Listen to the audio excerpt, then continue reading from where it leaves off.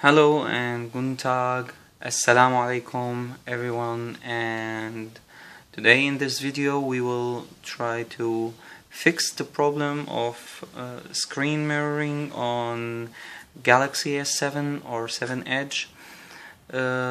We usually have this problem that it cannot connect, and you try everything to solve it, but usually some people found solution as rooting your phone and add some external commands, and yeah, in this case you will lose the warranty. But today I found a very great solution. So first I will check with you the problem. I have here a Fire TV stick.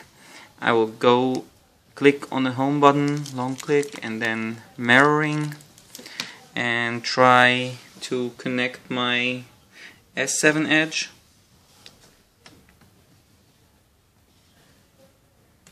Here, click on this icon and try to connect to it, but it will never works. So the solution is just easy. So we'll exit, and here cancel. What we will do, we have to bring a new device. Like I have here this speaker, Bluetooth speaker. It's from Creative and Simple. A small one, cheap one, and you can use maybe an earphone, Bluetooth earphone, or anything you have. So you have to connect it first. Like here, I will try to connect my powering on. Okay, so it's connected.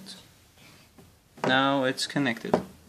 So now we will go to our smart TV or stick, activating the mirroring, and then we go to our smartphone,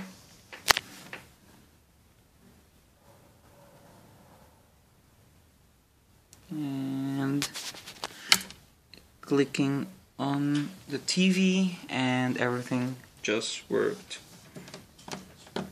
So now you can turn off your speaker or Bluetooth device, turn off here the Bluetooth, and see, it's working, functioning. There is no Kleinigkeit, there is no any problem. It just works smoothly without any problem. So we will redo it again now, because after the first time you activate this or you do this step, you will not have it until you restart your phone. So every time you restart your phone, it will appear. So now I will disconnect. See, it's just exiting, and again I will try to go to mirroring here, and on my smartphone I will just go to the setting, click on smart view, and it just connect. Voila. And I hope you like the video. Subscribe please to my channel. Support me up with your like, and thank you.